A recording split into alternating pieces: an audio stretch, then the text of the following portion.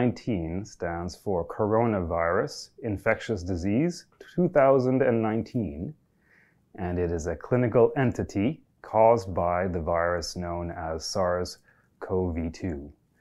And SARS-CoV-2 is a coronavirus. We've known about coronaviruses for many, many years. They typically cause the common cold. They can occasionally cause pneumonia, but this is a new virus. It's a new coronavirus.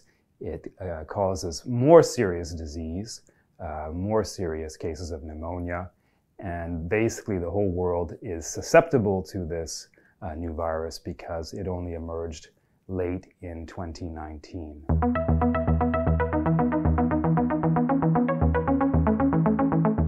It is transmitted through mostly droplets, large droplets. So when people speak or sing or cough or sneeze and they produce large droplets that usually land close to the body, that's why everyone refers to a 2-meter distance when we're distancing.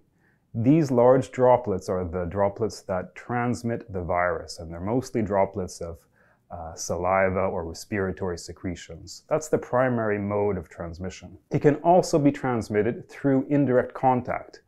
And when we say indirect contact, that means mostly contaminated surfaces. So if someone touches his or her nose who is infected and then touches, for example, a surface, a doorknob, and then a susceptible individual does the same thing, touches that surface and then touches his or her nose, mouth, or eyes, then that's another way the virus can be transmitted. So that's called indirect contact transmission. And combined with droplet transmission, that probably accounts for 98% of the transmission of the virus.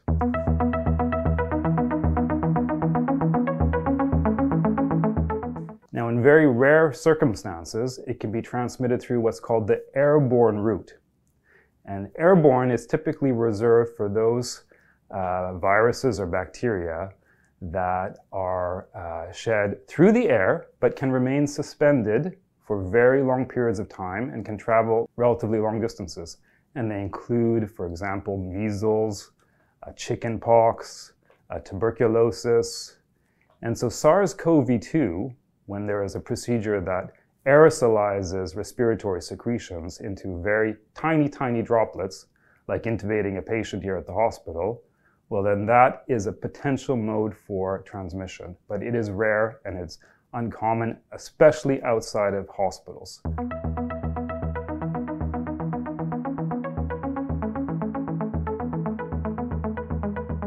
PCR stands for polymerase chain reaction.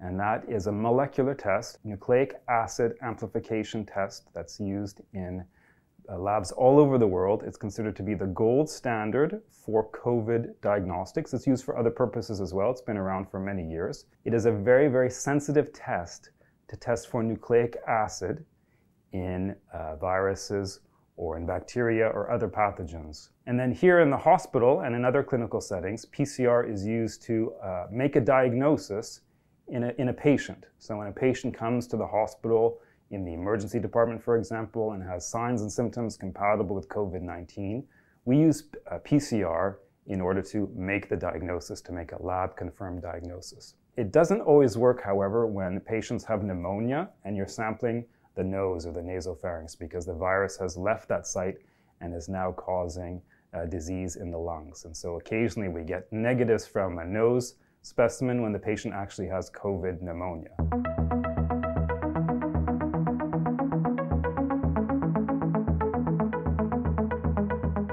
The other issue is that it is sometimes what's called falsely positive, or it's a late positive, and because people shed viral RNA sometimes for weeks or even months after the initial infection, and because the test is so sensitive, we sometimes pick up positive results in individuals who are no longer infectious. And so that can also create some concern amongst public health doctors. So the test requires interpretation. It requires proper collection of the right specimen. So we're looking for high quality specimens, and it needs to be reviewed in the context of when the individual had symptoms. What was the onset of symptoms? So it's not a straightforward test. It's not a perfect test. It's the best test we have. It's actually not a bad test. It just needs to be interpreted correctly.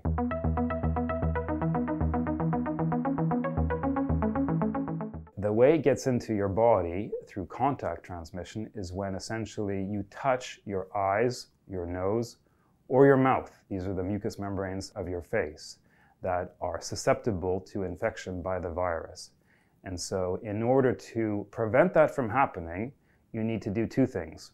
One is stop touching your mouth, your nose, and your eyes. And the other thing is to wash your hands, because by washing your hands, you're eliminating active or live virus from your hands, which then serve as a form of physical vectors to your eyes, nose, and mouth.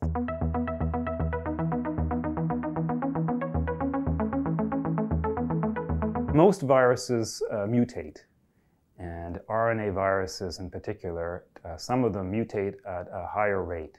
And it's normal. It's just a normal part of viral reproduction. And coronaviruses, in particular, have a relatively high mutational rate because they have an enzyme that lacks basically a proofreading function.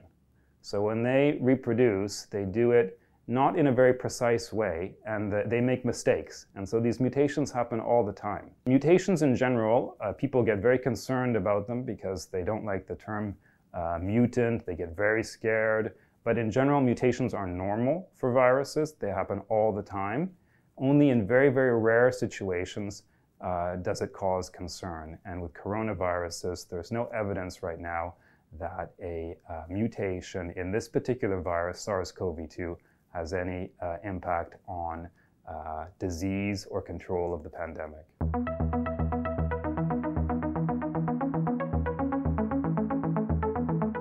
We are doing our best in the labs here at St. Paul's all over the province, trying to get the results out as soon as possible. That being said, the testing process is complicated. There are multiple steps. And if there's a delay in just a single step, it can cause a delay in the result being reported out. In general, results are available within 24 hours. And that's very important because if results are delayed beyond a day or 2 days, then the ability for public health doctors to follow up, to perform contact tracing, and to interrupt chains of transmission is compromised. Staff members who have had an NP swab collected and are concerned about the result and have symptoms, well, they should stay home. They should not be coming into work if they have a specimen that's been submitted for testing and they have symptoms.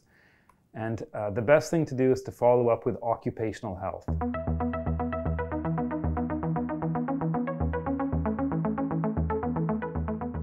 It relates to the fact that PPE is specialized equipment, and people need to be familiar with how to use the equipment. So how to put on the equipment, it's called donning the equipment, or how to remove it, which is called doffing. And of those two, doffing is critically important because if you are removing the equipment improperly, it is quite likely that you will contaminate yourself. And so that is why it is very important that you get trained on how to use PPE, how to put it on, and how to remove it, and how not to contaminate yourself. The other thing is that people may use PPE correctly, but they may forget to wash their hands. And that is also critically important because as you're putting on the equipment or taking it off, you're also touching other surfaces in the environment. And so you need to combine PPE with good hand hygiene to protect yourself from getting the virus in healthcare settings. I think it's important to state that wearing PPE in the hospital is very important, hand hygiene is very important, but you need to also follow the public health recommendations when you leave the hospital. And when you're back at home, when you're in the community, you need to make sure that you're washing your hands and that you are not gathering with friends unnecessarily, especially in this time when we're seeing a potential second wave. And so don't let down your guard just because you've left the hospital and you're not wearing PPE.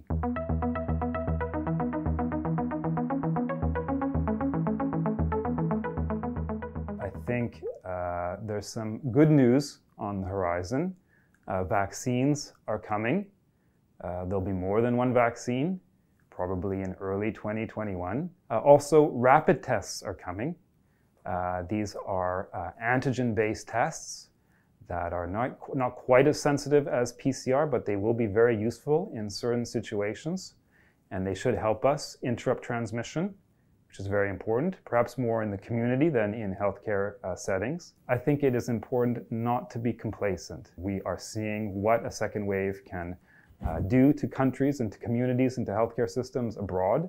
We do not want that to happen here in Vancouver and in British Columbia. So if you can maintain adherence to all of those public health recommendations, all the infection control recommendations here in the hospital, together we'll be able to limit transmission here in Vancouver and in BC, and we'll be able to not just flatten the first wave, but flatten the second wave. No one is really talking about that now, but I think it's very important that we remain in BC with low levels of transmission, and everyone needs to do his or her part.